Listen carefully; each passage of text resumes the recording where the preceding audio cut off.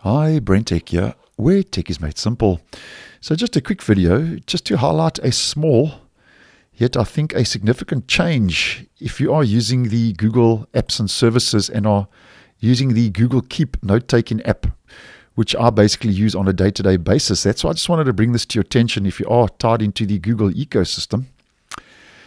And the new feature is a small feature, yet I think will be a significant change if you are using Google Keep in your day-to-day. Now, the feature is called Find Version History for Notes, which will let you download a text file of previous versions of your notes or lists to see changes you've made over time, says Google from their Google Keep help page. Now, at this stage, the feature is currently rolling out and will launch gradually, so it is on a controlled rollout. And how this will all work, if you head over to your PC, as an example, you head over to Google Keep Online, Google Keep for the web like I have, you just head over to the relevant note.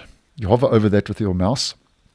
And then here in the bottom, you'll see the More, the three-dotted menu, the More button. You click on that, and at the bottom of the menu, you will see the version history, which says come in soon, because as mentioned, it is on a controlled rollout.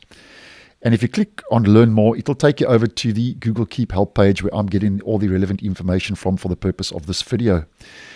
Now, when the feature does become available, you can choose a version from this version history, and you click on download on that version, and then obviously that will download that version history to your local drive. So then you'll have to go to your download location and then open up the text file. So it'll save it as a text file, so it won't actually pop it back online. You'll have to then go to the text file, and if you want to then put it back and import it back into Keep, then you'd have to obviously copy and paste it and then put it back into the relevant note. But I think it's a small, yet as mentioned, a significant change that will help you to download a text file of previous versions of your notes or lists to see changes you've made over time.